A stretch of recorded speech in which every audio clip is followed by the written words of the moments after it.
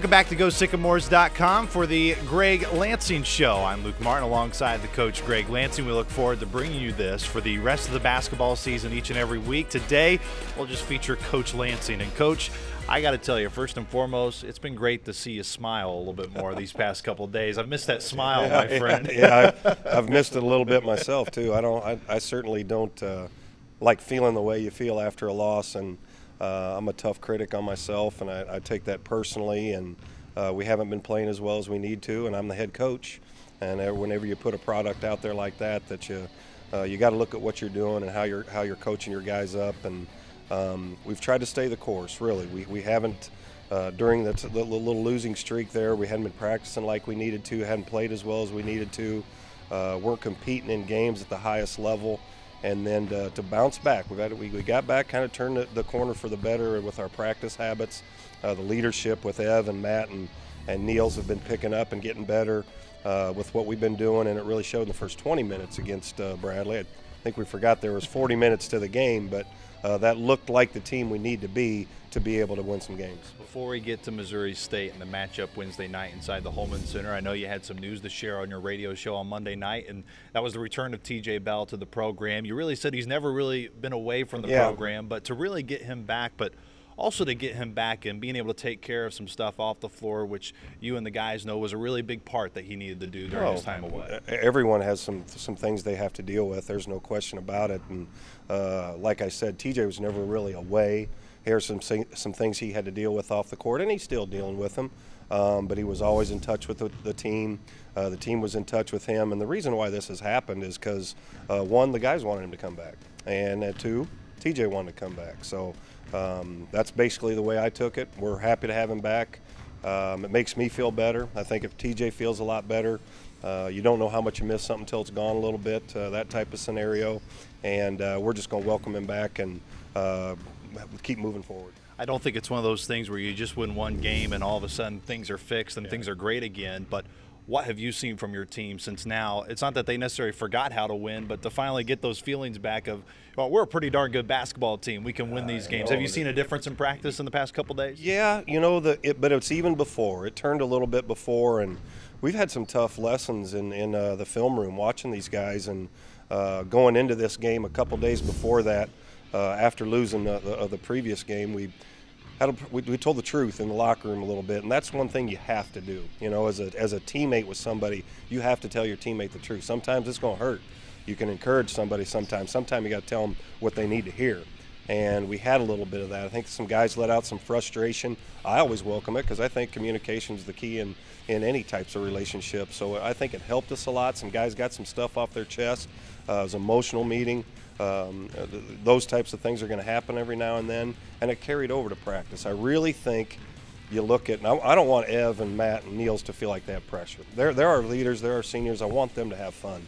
So we try to have fun, you know, take a little bit of that pressure off, let those guys speak, and I can kind of tell in practice they've always been good, but they've even been a little better. One of the guys, you mentioned the leaders from the upper half from a senior and junior standpoint on your team. One of your freshmen, Jordan Barnes, has really been on a great streak recently, 44 points in his past 3 games. There's just something about him when you see him take the floor. He's got that confidence about him, and he's always had that really since game 1 against Northern Illinois.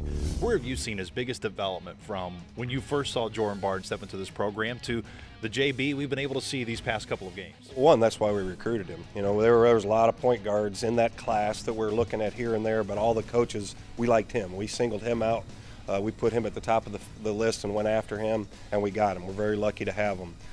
One thing that's great with him is he gets to bang it out with Ev every day in practice, and that's really going to help him because JB's going to have the ball in his hands for the next 3 years. He's going to lead this program, and he's just a very good basketball player. The biggest thing is, and what I've tried to stay on him about, and he and I talk a little bit about different things, but away from practice, is every day you got to bang it out in practice, and like Ev does. He's got a good guy to look to there to be his mentor. And his practice habits are getting better on a daily basis. He's got to continue to get extra work in on his own. And what I want him to do, we're going through that tough stretch with him or Q, is don't be afraid to speak. You know, you're our leaders for the future. We need you to start developing that right now. And once you really work hard, where you're putting it out there every day, you kind of feel like, hey, I can say something now. If you're not doing that, you don't hold yourself accountable. So that's the biggest thing, I think, is a day-to-day consistency of how hard he's working. Let's get to the opponent, Missouri State. Caught up with Coach Lusk at Missouri Valley Conference Media Day, and he was really optimistic about the group he's had this year heading into the season. Yeah. I think it's pretty safe to say now that it's come to fruition, he does have a pretty darn good basketball team this year. From the first time around, such an entertaining game, overtime game in Springfield, Missouri, what do you really want to see from your team the second time around now that you've seen Missouri State once and try to learn from that loss in Springfield? Well, you know, the thing with Paul there, Paul Lusk, was a good friend at Missouri State. They've had so many injuries. You know, I think every year they've had some departures or they had some injury to a key player, so they've had some bad luck. And it's a great program. Paul does a good job, and they're finally healthy. And they've got a few guys back. I think they have more guys back than most in the league, because this was a year a lot of teams lost guys, but then they really added some good pieces. And I like their team. I like the way they play. They're defending at a pretty high level. They're rebounding at a pretty high level. They got a lot of different guys that can make plays. And it's not so much about them. You know, we did have a good game there. Could have easily won it. And talking to Paul after that, we felt like it was two good teams that both played pretty well and went overtime, and they got us. And the things that hurt us in that game have hurt us all year, is giving up some transition baskets in a spurt and then giving up second shots. So hopefully that is going to be better for us. But it's us right now. We want to go 1-0 on Wednesday, and that's really basically what it boils down to. Well, the past 7 years, it's been a split in the regular season series between Missouri State and Indiana State. What does your crew have to do Wednesday night to make sure it's 8 in a row? I just think that continuing and doing what we're doing now, our transition defense has got to be good. We have to be able to finish defensive possessions. I thought in the first half against Bradley, our defense was outstanding, and that's got to be us. We're not where we have to be a better team defensive unit, and we got to get there to have a chance to beat anybody in this league. And our ball movement also was really, really good. I think Ev had 7 assists in that first half. We were just reversing it. It was popping around there. So those are the things we have to do. And then we got to guard old number 24 there in the maroon jersey. Alizé had a good game against us last time, and he's not the only good player they have, but he hurt us bad. Yeah, 30 points, 15 boards. That's not a bad day at the office, is it? That's Greg Lansing numbers back in the day? No. Iowa Hall of Famer? No. Couple weeks maybe. Couple weeks worth of work.